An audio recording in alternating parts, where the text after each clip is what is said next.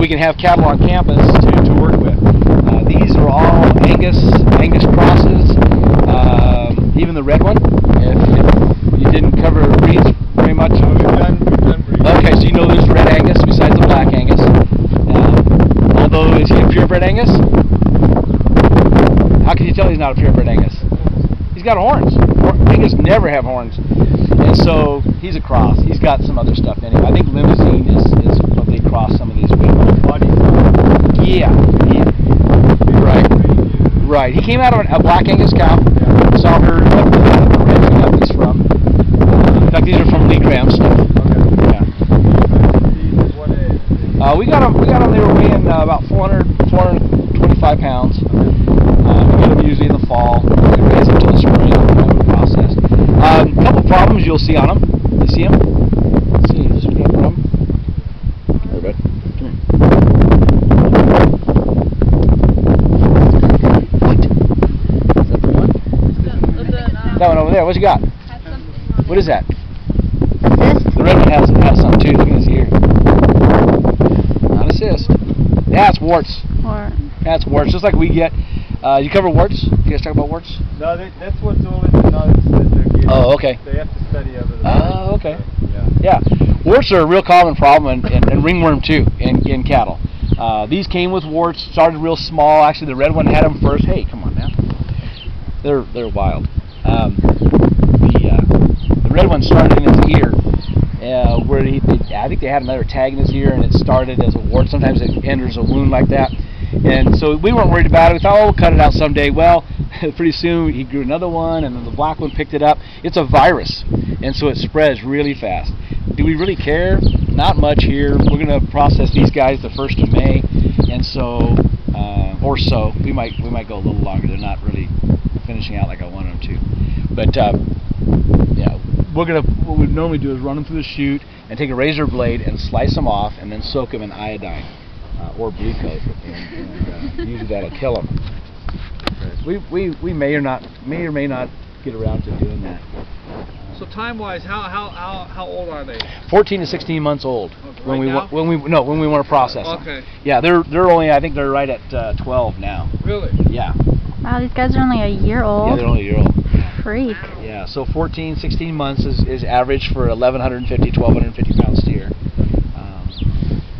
Now, what are they being fed at the moment? Oh, right now, we of course they should be on hay and grain, but we went to pellets a couple years ago. We had our groundskeeper was complaining. He claimed that our hay, and we were using grass hay and a variety of stuff, was blowing down into the stadium, and he was getting all kinds of weeds in his grass. So he says, can't you find some cleaner hay? so not because of that really, but because I really didn't care. But the hay was a mess. You know, it was blowing around. You got mice in it and stuff. You just throw it in the wind. You know, it's just a mess, and they scatter it. Anyway, we went to pellets, and we're feeding an alfalfa wheat-based pellet. And ever since we did that, the manure is more crumbly. It stays cleaner. We have less waste, and they seem to convert a lot quicker and easier on that. The only risk we have is pushing them too fast with that. Not enough fiber that they may go into either bloat or go into acidosis. We've been real good. We haven't really had too much problem. We had a chronic bloater last year, but these guys have done really well. You see how smooth they are. They're starting to get fat as they develop over the rim. You can start seeing some fat, and we're looking for bulges of fat on either side of the tail head too that tell us that they're done. They're just not quite there yet. They may have to go till the end of May before we're really done. We try to sell them out as choice, and so we want a good fat covering on them. But anyway, so they're getting half pellet and half 4-way grain right now. Corn, barley, oats, and molasses. So. And then what you'll see in your notes too, guys, is then they'll actually do a carcass. I mean a live grade, right? You'll do them a grade on the hoof. Which what are the five? Well, five. We're still prime choice select. Yeah. We're shooting for choice on these. Yeah. And we see that when the rib's covered and you've got a bulge of fat on either side of the tail head, and that empty scrotal sac from castration is called a cod. When that fills with fat and gets to be about baseball, softball size, that's done. It's kind of like a little turkey thing that pops up. You know, you kind of look for those things when they're in that state.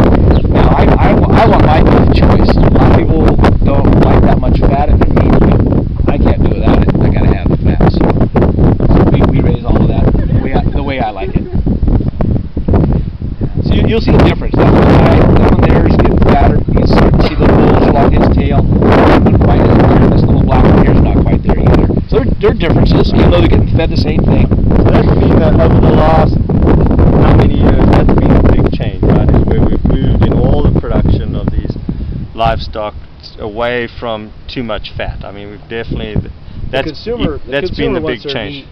Trimmer, Yeah. right? But I think consumers wonder why it doesn't taste as good as it does at the restaurant.